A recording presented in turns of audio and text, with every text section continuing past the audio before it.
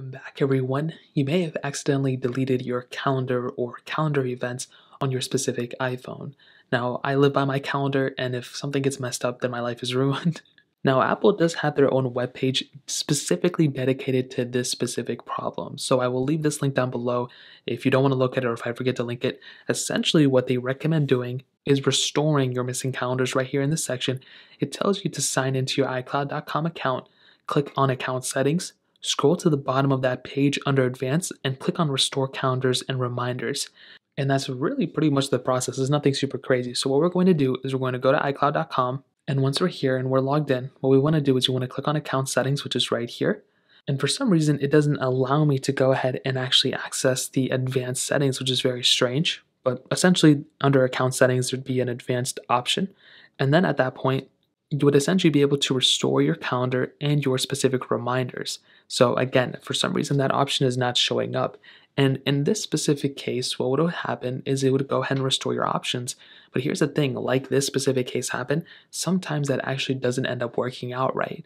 So what I actually ended up doing a few different times is actually using an older device. So if I were to open up this specific calendar, you can see I have no calendar events, nothing, I don't use this phone. But most of the time, another iCloud supported device, things like iPads, MacBooks, other things like that, they can actually probably still have your calendar synced up to your older calendar that you can go ahead and actually back up and restore. So in this specific case, what I would do is I would go ahead and grab my other device. So let's say this was my other device. I would immediately put it on airplane mode. I would put it on airplane mode. I would turn off Wi-Fi. I would even turn off Bluetooth, just in case. I would make sure it's not getting any signal.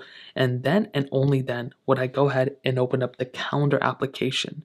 Now, once I do this, what I would do is I would still see the older calendars. Nothing has synced up yet most of the time. And at that point, all I would do is go ahead and either do a manual backup. So I'd plug my phone in or iPad in to my specific computer, back it up there.